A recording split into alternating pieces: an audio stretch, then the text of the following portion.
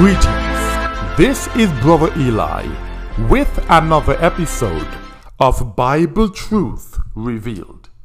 Today's teaching is entitled, Is Cremation a Sin?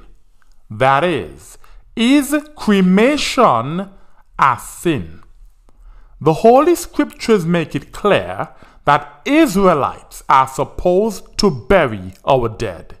Yet, in the lands of our captivity, many Israelites have adopted the pagan practice of cremating their deceased loved ones. In this teaching, I will answer the following questions. 1. What exactly is cremation? 2. Is cremation a sin? 3. What is the number one objection to traditional burial? And 4. What is a better alternative to cremation and traditional burial? Question 1. What exactly is cremation?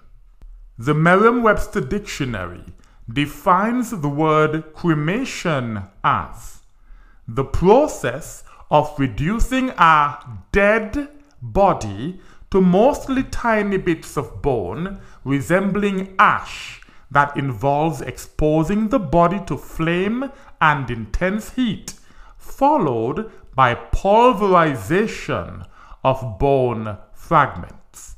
In other words, cremation is the practice of burning a dead body, then crushing the bones to a fine powder that resembles ashes. Here are some stats about cremation. Countries all across the world cremate bodies. In Great Britain, 75% of people get cremated. In Switzerland, it's 85%. And in Japan, that number is almost 100%. 2 years ago, for the first time in this country's history, more Americans were cremated than buried, and then pretty soon we're going to hit 50% of Americans being cremated.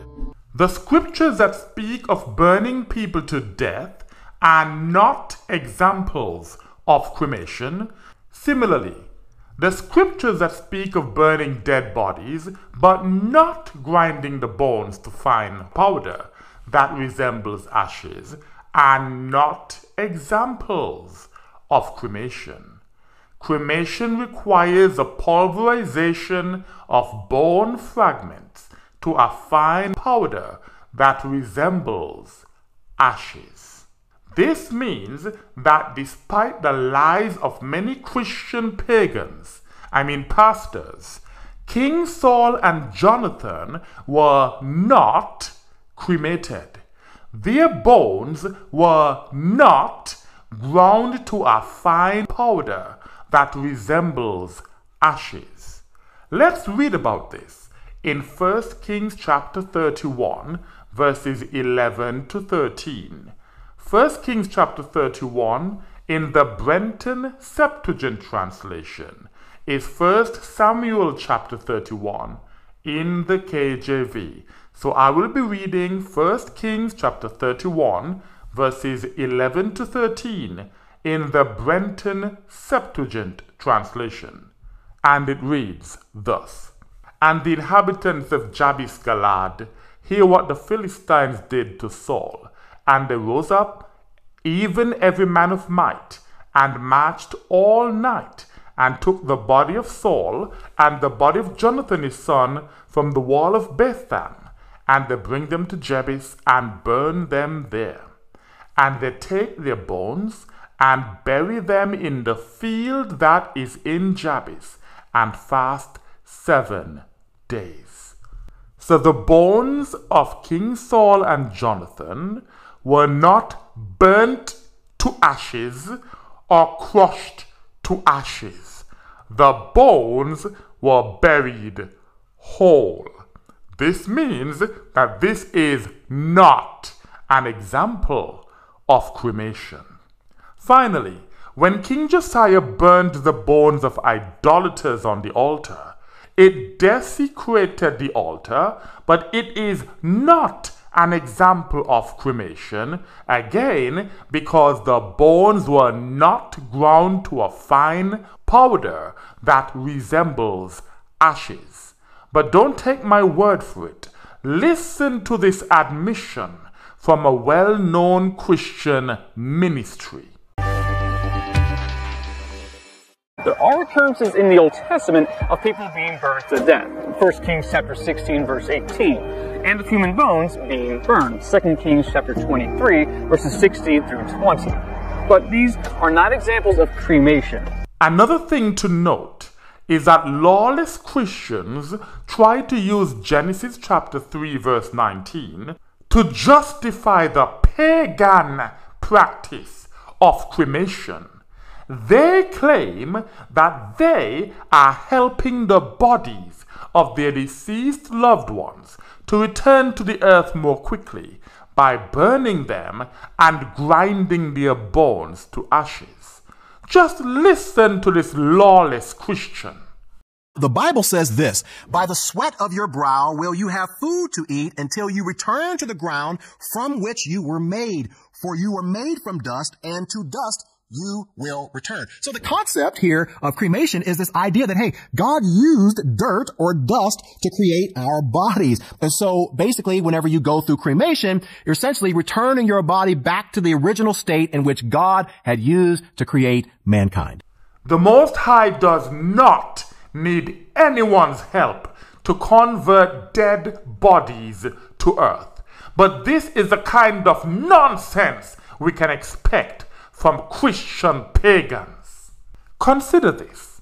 The Most High never commanded anyone to cremate the dead, but he explicitly commanded our forefathers to bury the dead in Deuteronomy chapter 21, verses 22 to 23. Furthermore, we should bury the dead as soon as possible. No need for expensive embalming to preserve the dead body for an open casket funeral. We would be wise to do what the Most High commanded and to reject pagan practices such as cremation. Question number 2. Is cremation a sin? Amos chapter 2, verse 1. Amos chapter 2, verse 1 says this, "Thus saith the Most High, for 3 sins of Moab, and for 4, I will not turn away from it, because," so this is the sin, the major sin of Moab, for which the Most High will not turn away from punishing Moab. It says, "Because they burnt the bones of the king of Idumea to lime." Lime is a powdery substance like ashes. They cremated the bones of the king of Idumea, and the Most High said that that is a sin. And for those Hebrew Israelites that are wondering why the Most High cared about the king of Idumea, also known as Edom, so that's the king of the Edomites, please listen to my teaching entitled, "Who are the children of Esau today?" That is, who are the children of Esau today? Amos chapter 2 verse 1 is a clear example of cremation in the Holy Scriptures. The bones of the king of Idumea were burnt to a fine white powder that resembles ashes or lime. The Most High said that it is a sin to burn someone's bones to ashes or lime. This means that cremation is a sin, and those who have done so in ignorance must repent. Psalm 144 in the Brenton Septuagint translation is Psalm 145 in the KJV. I'm going to read Psalm 144, verse 8 and verses 17 to 20. That's Psalm 144, verse 8 and verses 17 to 20 in the Septuagint. It reads thus: The Most High is compassionate and merciful, long-suffering and abundant in mercy. So if you have committed the sin of cremation, the Most High is willing to forgive you. He is compassionate. He will understand that you did not know any better. He is merciful, long-suffering, abundant in mercy. Verse 17, the Most High is righteous in all his ways and holy in all his works. This means that when the Most High punished Moab for the sin of cremation, it was a righteous thing to do. Verse 18, the Most High is near to all that call upon him, to all that call upon him in truth. As long as you are genuine, when you call upon him, as long as your repentance is sincere, he will answer you. He will perform the desire of them that fear him, and he will hear their supplication and save them. A supplication is a prayer. If you genuinely repent of the sin of cremation and you call out to the Most High, he will hear your supplication. He will hear your prayer, and he will forgive you for committing the sin of cremation. Verse 20, the Most High preserves all that love him, but all sinners he will utterly destroy. Sinners are people who practice willful sin. This includes lawless Christian pagans. The reason why the oppressor is promoting cremation so strongly in these last days is because he knows that cremation is a sin, and he wants as many people as possible to be guilty of the sin that makes the Most High so angry that he destroyed Moab. Do not fall for this diabolical deception. Question number 3. What is the number one objection to traditional burial? Cost is the number one objection to traditional burial. The oppressor has made traditional burial extremely expensive in order to drive the masses towards cremation. Most people can no longer afford the cost of traditional burial, so they feel that they have no choice but to cremate their deceased loved ones. Listen to this. The average cost of modern burial runs on average from $10,000 to $12,000, although you can talk to families who'll tell you they paid a lot more than that. In many cases, a lot more. That's $10,000 to $12,000 or more for a traditional burial. Now let's hear what they have to say about the cost of cremation. For one thing, it's a lot cheaper. A typical cremation costs around $1,400 compared to the $10,000 to $12,000 price tag we mentioned earlier. And this is by design. Do not allow the oppressor to lead you into sin. Cremation is sin. Question number 4.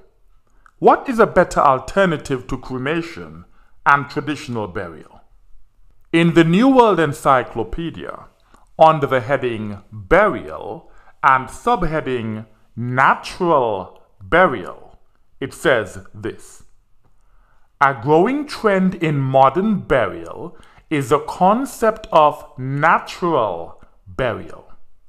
Popularized in the United Kingdom in the late 1990s, natural burial is being adopted in the United States as a method for protecting and restoring the natural environment.